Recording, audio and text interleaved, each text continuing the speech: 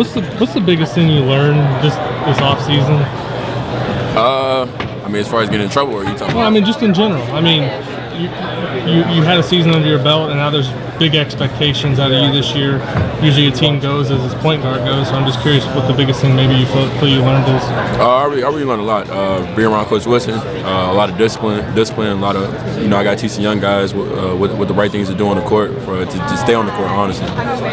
In what ways do you feel like you grew last year, late in the season, because you were a far more effective player down the stretch?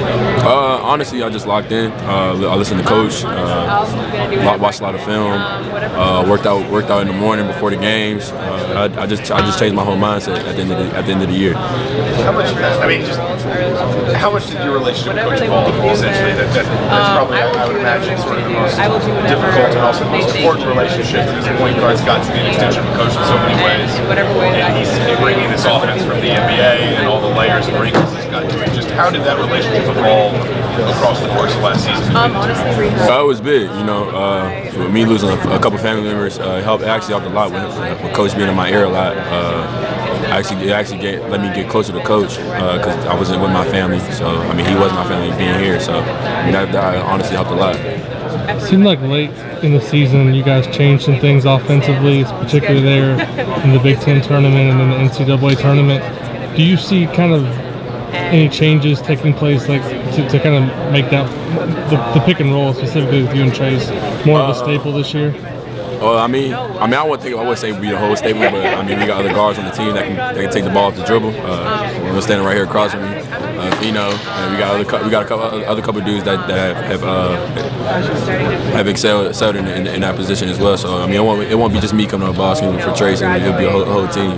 But I mean, do you feel like you guys found something with that specifically late in the season that kind of led to some success offensively? Yeah, we honestly did. I mean, it was just like, I get past my man, and you come set this screen, and you athletic enough to get the ball. So why do you think maybe it took so long for you guys to figure that out last year? I mean, and honestly didn't. We were just doing it in practice, and I don't know why it took so long to get in the game, but I'm glad it came along. So honestly. How important was it for you guys to get that taste of just being in the tournament? Bringing you into this year. Now you know what it's like to be there. Can you use that as the experience to maybe propel you even further this year? Yeah, I mean, just like Coach says, it's the beginning of our culture. It's another. We got to take more steps of getting to the top. So I mean, we have been working hard this summer. So I mean, we just can't wait to get on the floor. I guess without asking for the playbook. How does it evolve from here? And in particular, because you were able to find that comfort level, running a lot of pick and roll heavy stuff, and everything that kind of branched out from that maybe last month or so of last season, how much more did that open up for you guys this off season? You are working through things to say, okay, now we're going to be able to do this. Now the offense can evolve into this instead of. A lot has changed. Honestly, we got different players, not with just me. I would say it has evolved, honestly, because Coach has been pulling stuff out. I would say, I ain't gonna say it, but out his butt. He has been pulling a lot of stuff. He's writing up a lot of plays, and it's honestly a lot of detail you got to pay attention to.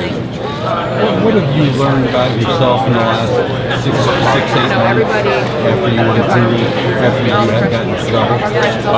Just in I seem like I just hit a big wall, big fat wall. I thought my career was over, honestly. But I got my second chance. I'm mad at myself for doing something like that, but I mean, I'm glad God gave me a second chance to come back and playing what I do, what I love to do. So.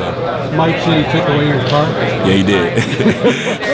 So, what was that conversation? Walk or bus or what? I mean, it was just like, if you want to play here, you either have no car, or you go somewhere else, honestly. But I mean, I don't remember how that conversation went, but I think he had a conversation with my parents. My parents, they actually said, like, agreed upon it, so I agreed upon it too, because I really didn't care about my car. I love to play basketball. That's what I came here to do. I came here to get an education. That's the main goal. How do you feel about the expectations this year? I mean, I've seen one preseason poll that had you guys as high as 6th.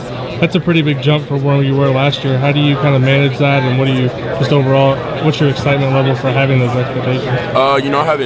I would say I haven't honestly looked. I've seen it a couple of times, but I try to look at it a lot because I never honestly played being the top, like like the top team coming out of the conference. I would say so. But I mean, it's just different. I just trying to look at it, and all our coaches honestly preach to us like, don't look at that stuff. Like everybody. I would say last year, being an example, Michigan, they were supposed to be #1 coming out of it, and then they had their issues on their team. So I mean, you just can't look at just being #1 expectation. You got to just play.